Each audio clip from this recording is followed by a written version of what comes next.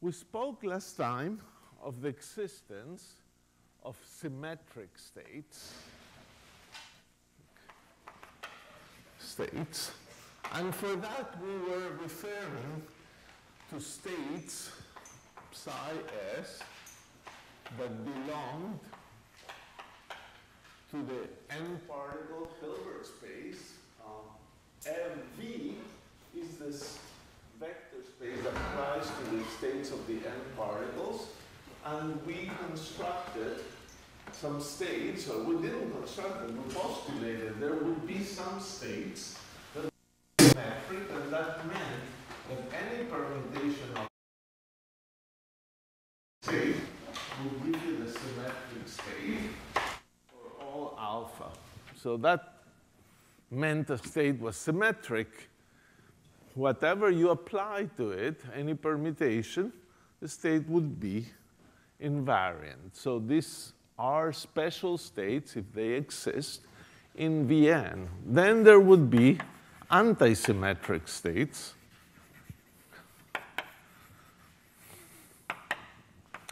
And we concluded that an antisymmetric state, with an A for antisymmetric, also a state in this tensor product, that state would react differently to the permutation operators. It would change up to a sign, epsilon alpha times psi A. So it would be an eigenstate of all those permutation operators, but with eigenvalue epsilon alpha, where epsilon alpha was equal to +1 if P alpha is an even permutation, or -1 if P alpha is an odd permutation.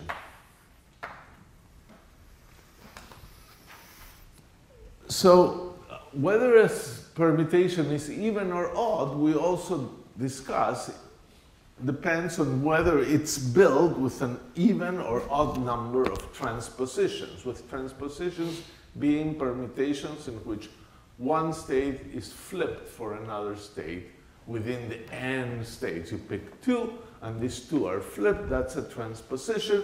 All permutations can be built through transpositions, with transpositions, and therefore you can tell from a permutation whether it's an even or an odd one, depending on whether it's built with even number of transpositions or odd number of transpositions. Now, the number of transpositions you need to build a permutation is not fixed. If we say it's even, means it's even mod 2, so you might have a permutation that is built with 2 transpositions, and also somebody else can write it as 4 transpositions and 6 transpositions. It just doesn't matter. So a few facts that we learned about these things are that all the P alphas are unitary operators.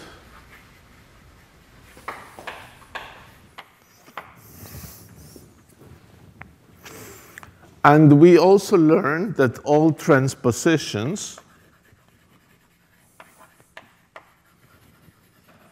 are Hermitian operators.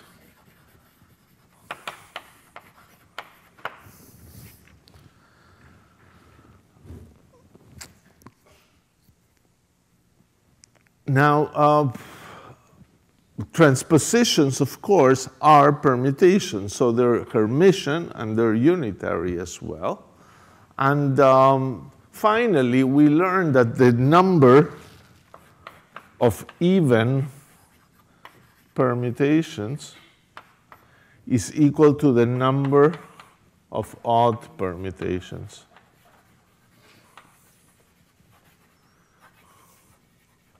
In any permutation group of n objects.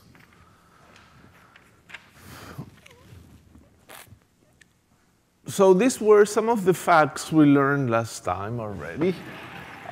We have now that symmetric states form a subspace. If you have two symmetric states, you can multiply a state by a number, it will still be symmetric. If you add two symmetric states, it will still be symmetric. So symmetric states form a subspace of the full vector space V tensor N.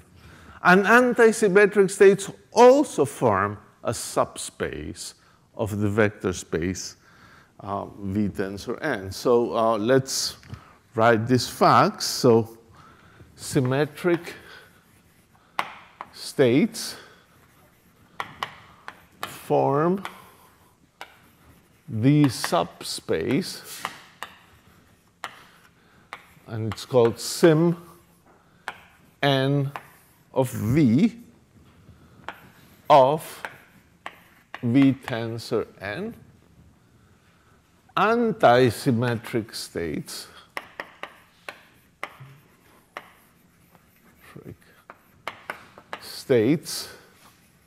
form the subspace anti NV of V tensor N. All right, so these are the states, but we have not learned how to build them, how to find them, and even more, what to do with them. So main thing is, if these form subspaces, there should be a way to write a projector that takes from a big space down to the subspace. So here is the claim that we have. Here are two operators. We'll call this S a symmetrizer, and S will be built as 1 over n factorial, the sum over alpha of all the permutations, P alpha. That's a definition.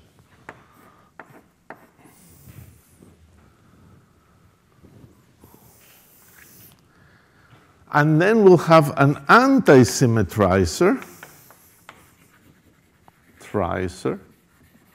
A, which is also 1 over n factorial, sum over alpha,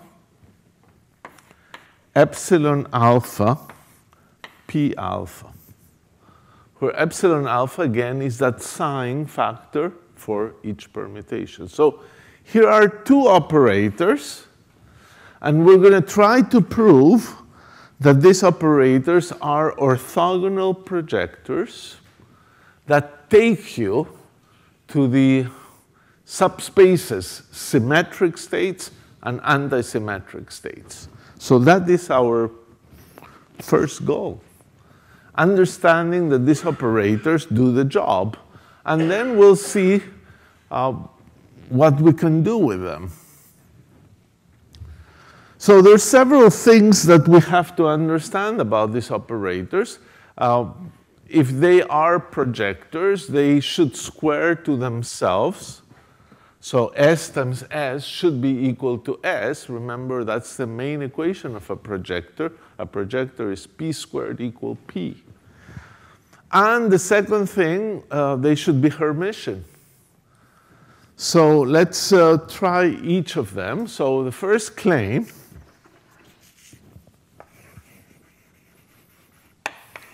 is that S and A are Hermitian. So in particular, S dagger equal S, and A dagger equal A.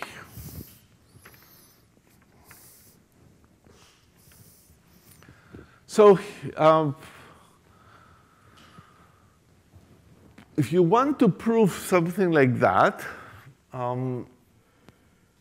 it's not completely obvious at first sight that those statements are true. Because we saw, for example, that transpositions are Hermitian operators, but the general permutation operator is not Hermitian. It's unitary.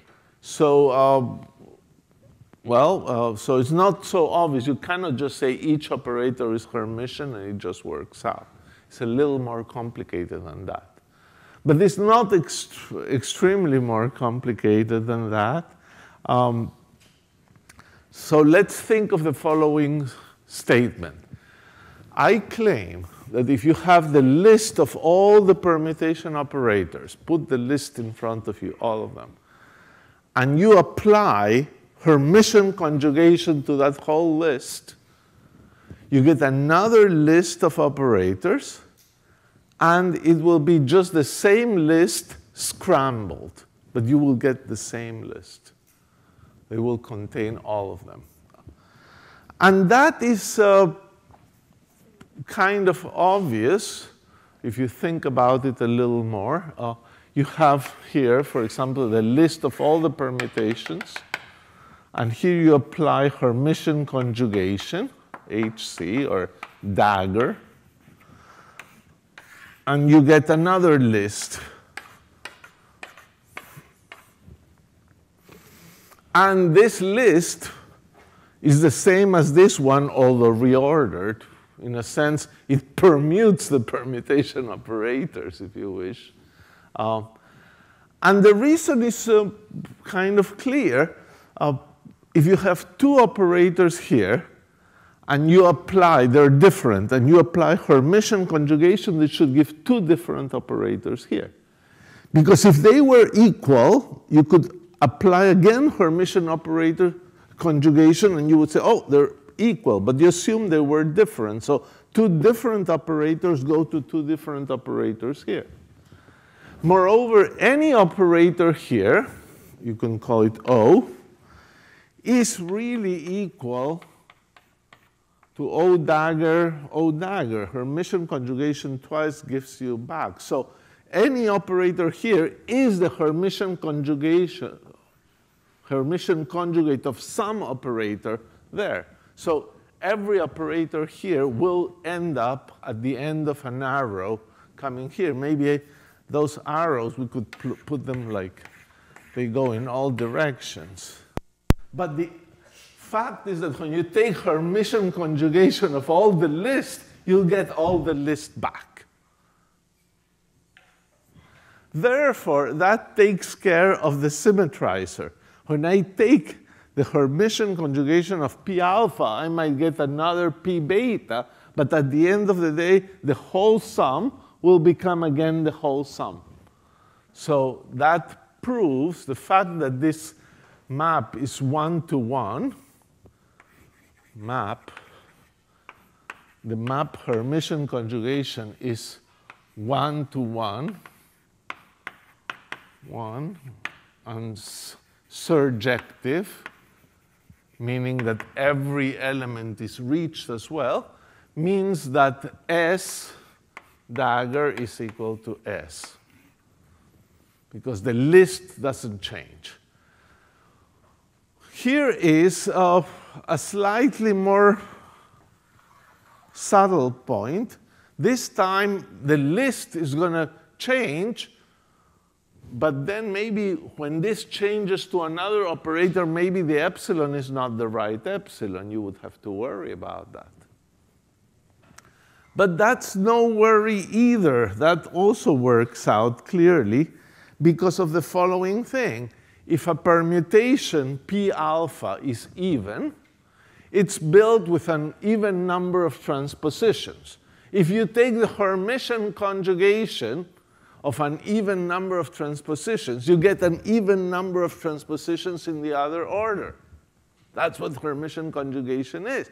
Therefore, Hermitian conjugation doesn't change the fact that the permutation is even or is odd. So if P alpha has a sign factor E of P alpha, let's write it more explicitly, and P alpha dagger has a sign factor E of P alpha dagger, these two are the same. if P alpha is even, P alpha dagger is even. If P alpha is odd, P alpha is odd. Therefore, when you take the Hermitian conjugate of this thing, you may map, you take the Hermitian conjugate of this sum, you have here A dagger would be 1 over n factorial sum over alpha, epsilon alpha, P alpha dagger, which is another permutation. But this permutation, for this permutation, this sign factor is the correct sign factor because the sign factor for P alpha dagger is the same as the sign factor of E alpha. Since we get the whole sum by the statement before, A is also Hermitian. So, okay, not completely obvious, but that's a fact.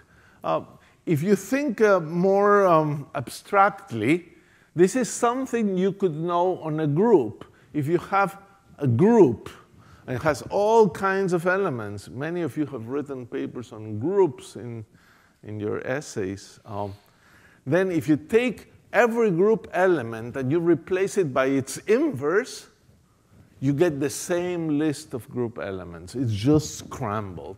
And remember, since these permutations are unitary, taking Hermitian conjugation is the same thing as taking an inverse.